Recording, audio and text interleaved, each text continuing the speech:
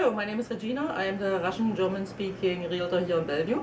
Today I am here with my clients, Willy and Luise. Hello Willy, hello Luise, how are you doing? Hello. Good. Okay.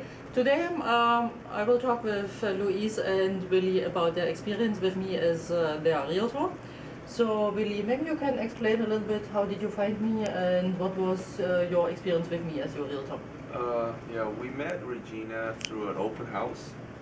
And Regina has always, after we met her, we found her very, she was very supportive and she was very patient, and she was, we had a lot of questions, and she always very prompt with the answers, and is that we felt comfortable, and she never felt a sense of being pressured to make a decision. So it was really, the decision was really up to us. And I thought that was really a wonderful part about it. And she didn't, she allowed us, she just provided us the information, give us some guidance, and she allowed us to make the decision.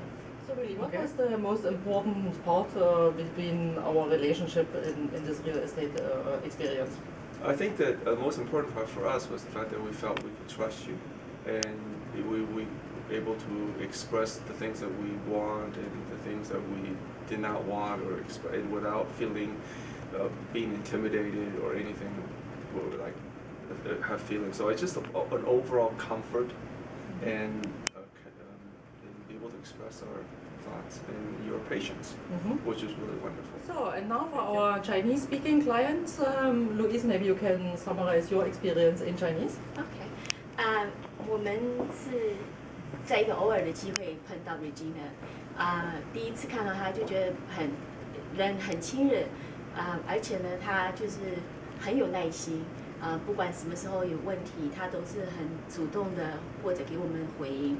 然后还有一点就是我们觉得她很可以相信，因为为什么呢？就是她就给我们一个很舒服的感觉，所以我觉得她很敬业，真的是如果你需要一个 real estate 的话 ，agent 的话，应该去看一下 Regina， 找她，因为她帮了我们很多，我也觉得就是跟她一段工作的话，就觉得那个计划很舒服，就是不是计划很舒服，怎么讲呢？就是做事蛮开心的，跟她，然后觉得好像有点做朋友的那种感觉。OK， Highly recommended. Thank you very much, Willy and Luise. This was very nice of you to give me such a nice testimonial. It was a pleasure for me to work with you, and I'm looking forward to see you again. This is it for today, actually. Thank you for watching, and see you later. Bye-bye.